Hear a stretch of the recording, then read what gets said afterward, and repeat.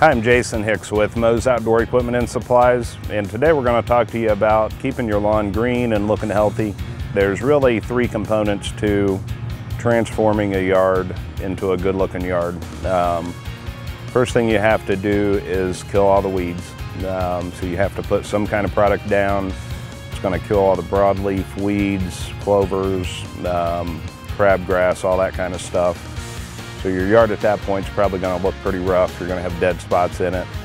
After that, you're going to overseed. So you're going to try to put some extra new fresh grass into the lawn. And then you're going to want to fertilize it. And then the last thing it needs is water.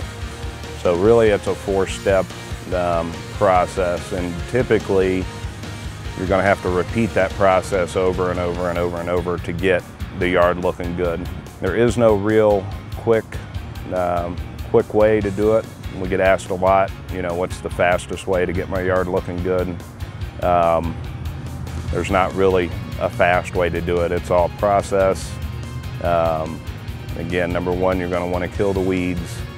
Number two, you're going to want to add a little fresh grass seed. Number three, you'll want to fertilize and then water the lawn. And all those components completed, you should be able to have a great green lawn. Again, my name's Jason with Moe's Outdoor Equipment and Supplies. If you have any questions, you can give us a call, check out our website, or visit us on Facebook.